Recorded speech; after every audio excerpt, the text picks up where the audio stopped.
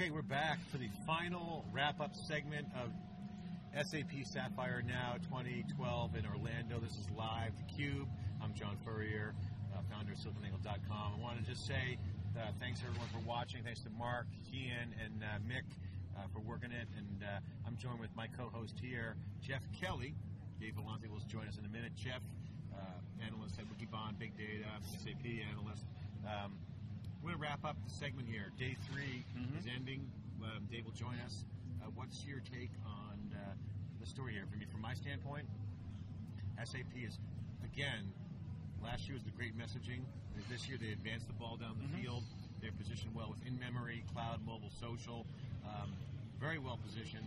Again, they're in transition from a on-premise ERP company to cloud, where mobility is their touch point to the customer, and everything in between, in-memory and analytics, will drive that value proposition. So, a lot of change. What's your take? Well, I think, I had a few things I was looking for coming into the show. One of them was to see some more customers on display actually using HANA in production, and we got that. So I was happy to see that. Last year was a lot of talk about vision, a lot of talk about future benefits. This year we saw them actually execute to some degree. They've got to continue that, of course, but that's a good sign from them. They also expanded their, or I should say, took the big data term for their own, and they've actually kind of embraced it, but with their own spin. I think last year we called their approach fast data. I think I would also add practical to that that definition, description. I think what they're trying to do is make big data a reality for their customers in the near term, and for their customers. That means mostly SAP data. That means, multiple, perhaps tens of terabytes. They've got one customer, Hilti, with a 40 terabyte scale-out HANA deployment, who I spoke to earlier today. So they're trying to make big data practical for their customers, which, for the most part, involves tens of terabytes of data. It's not the petabyte level. It's not Yahoo. It's not Facebook. So for their customers, I think this is a really good approach. Yeah, I think, in my summary, I would agree with that. I would add that at a very high level, what's happening here at SAP this year, to wrap things up, was everything was centered around one major gravitational pull, and that was HANA. HANA was the big project that's out there. Year 2 of HANA, they really wanted to make it real, and that was really the thrust of it. Here on day 3, the keynotes from the co-founder, Hasso, and Plattner, and Michel Sitka, the tech lead, tech gurus, was all about HANA. Highly technical conversation. Day 1, Bill McDermott was talking about mobile, the sex appeal, the analytics, the business benefits of analytics and mobile. And then in between, you had cloud and SuccessFactors, that big acquisition for $3.4 billion was the key showcase there, telling their customers that we are going to be a cloud company. SAP moving from on-prem to the cloud, but not leaving on-prem by itself. So on-premise solutions will still be there. They'll be core, but you'll see a lot more cloud. And then finally, developers. You're seeing application developers. You're seeing SAP reach out this show and say, hey, you know what? We're going to go after some new developers. We need new developers. So their ecosystem will have to be strong, and that's really the big story here. HANA at the foundation, app developers, expanding that base, analytics and mobile, the sex appeal, the edge of the network, and cloud powering the on-premise cloud combination. So to me, I think that's my takeaway, and that's cool. And what's different from last year? More customer showcasing. Right. And I would say, one thing they need to be careful about is HANA overkill. It is central to what they're doing, but I have heard some whispers around the conference that all we're hearing about is HANA, and the reality is the vast majority of their customers are still those ERP on-premise deployments. So they've got to be careful not to give short shrift to those customers, and it's the same balancing act they've been challenged with since last year. But I would say that there's definitely HANA overkill. But one thing, an area I would say they didn't really exploit, in my opinion, is big data. This is a big data company, clearly. I talked to the founders about that, the CEOs about that. They agree, but they don't want to be associated with the hype of big data. I think that's a huge mistake for SAP, not to really put the flag on the ground and saying, we are a big data company. Big data being defined by their definition. Second thing is in-memory. In-memory intersects beautifully with the trends that we're covering. Flash, Fusion IO, Violin, AMC buying Extreme IO. So in the storage, ever-evolving IO landscape of the architecture, in-memory is really important. So I think not enough explanation or storytelling around what in-memory means, and certainly a massive miss by SAP in the positioning around big data. I think that's a big mistake on this trip. Yeah, well, they've made clearly a strategic decision to place themselves outside of that big data hype, if you will, and rather than join that group, they want to contrast their approach, practical big data, as I'm calling it. So, and I think I don't know if Mark can go to that clip we have with. Can you go to that clip with the CEOs? The other big story here was the coming out of Lars, the CEO of SuccessFactors. The interesting storyline on this guy is that he's a strong leader of a startup that's been very, very successful. SuccessFactors, huge price, $3.4 billion that SAP paid to essentially show the commitment to the cloud, really. That's what they're doing.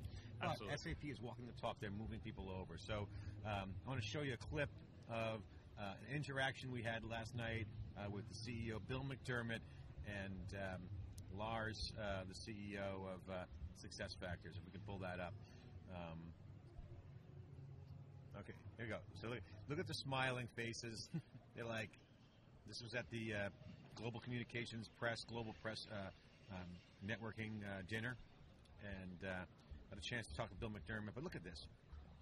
Bill McDermott is ecstatic because this guy from SuccessFactors, Lars, is dynamic. He's tall. They even joke about him being from Denmark. That's okay. Nothing wrong with that. Okay, he's from Denmark. He's a tall guy. They're all tall guys. They're athletes. They're competitive. And what I really admired about these two guys is they're kind of partying in suits on, but ultimately the DNA culture of SAP is that they're competitive. And you see that with SuccessFactors. The guy is very happy. They love each other, kind of, you know, programmers, as we call them. But they're really competitive. Trying to get both guys on theCUBE. They were too busy doing customer meetings, but hopefully get them next time. Right. They really showed their commitment to, you know, this is not just a tactical acquisition. This is really a big picture transition to the cloud acquisition for them. Yeah, and when I talked with him in the one-on-one with Lars, I said to him, you know, what's going on? He said that he's building a core engine that has social embedded in everything that they do. So the guy totally gets social. Now, the interesting story about Lars is very successful company built in the cloud from day one, integrating into a culture of SAP. We're going to see how that works. How long will he last? Will he be one of those executives that do the minimum and then bolt out with the cash, or will we stay with SAP? We'll be following that. We'll be watching that very closely.